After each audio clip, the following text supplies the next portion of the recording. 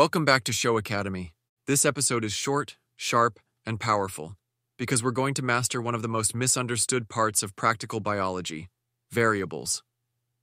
Now listen, this topic comes up everywhere in Paper 6. If you can't spot the variables, you lose marks even if the rest of your answer is perfect. But don't worry, I'm going to give you one rule that never fails. It's the Sho Rule of Thumb. DV is what you read, IV is what you feed, CVs are what you freeze. Okay. Before I explain the rule, I want you to imagine the dependent variable as the focus of attention. It's the corner everything else in the experiment moves around. This dependent variable is the one we measure to answer the main question of the experiment. But to measure this variable right, we need to change only one variable, and this is the independent variable. All the other variables in the experiment must be fixed, frozen, and these are called the control variables. Back to our rule of thumb. Number 1, dependent variable, is what you read. Think about the thing you observe or measure at the end of the experiment. You read it from a ruler, thermometer, table, or color change. Examples: height of foam, temperature change, color intensity, number of bubbles, time taken for a reaction. You don't control the dependent variable, you just record it.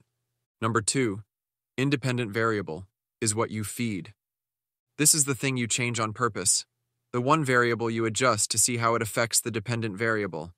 You're feeding the experiment this input.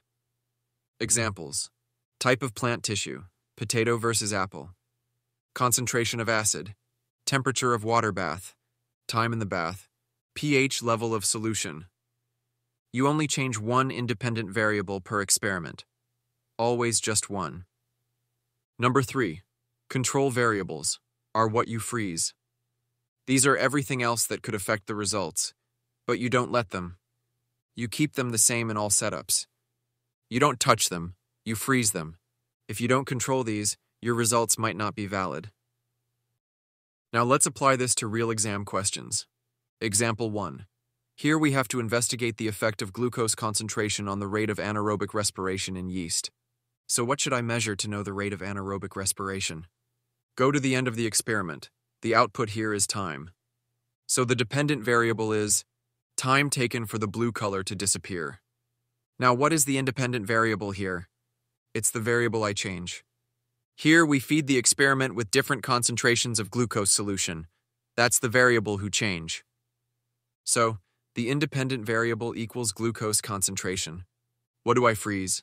Anything else, like temperature, volume, population, or type of yeast, volume of glucose solution, time for equilibration, volume, concentration, or number of drops of methylene blue. These are your control variables. Example 2. We have to investigate the effect of cooking time on the vitamin C content of water. So, what do I read here? Go to the end of the experiment. The data recorded is volume of DCPIP used. This is the dependent variable. What to feed here? We must feed the experiment with different cooking times, so the time the fruit is left in hot water is the independent variable. What to freeze? Volume of hot water, size or type of fruit, volume of sample taken. Time intervals between samples, here done every 1 minute. Shaking time, her fixed for 5 seconds. Same temperature of water, and using same equipment. These are the control variables. Example 3.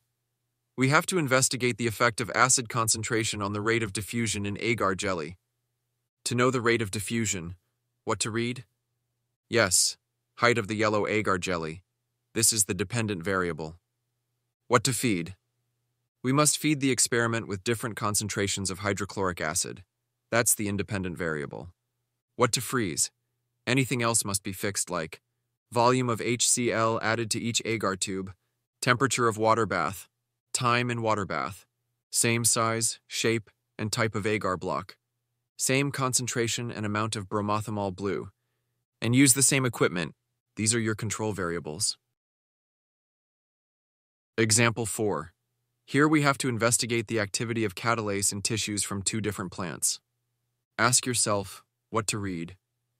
I must measure the height of foam, so that's your dependent variable. What do I feed? We must feed the experiment with different types of plant tissue.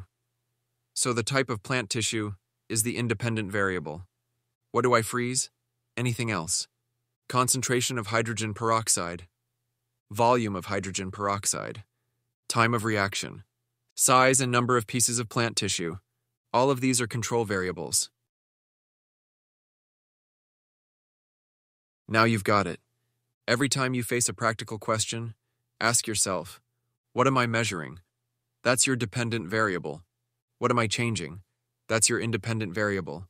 What must I keep the same? Those are your control variables. One bonus challenge here if you want to test if you've really got this. A question to try on your own. A student investigates the effect of pH on the activity of an enzyme that breaks down starch. Now pause and write.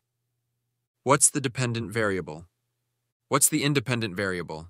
List at least 3 control variables. Then check the pinned comment for the answer. And if this helped, don't forget to like, share, and subscribe for more show-style science hacks that score. See you in the next one.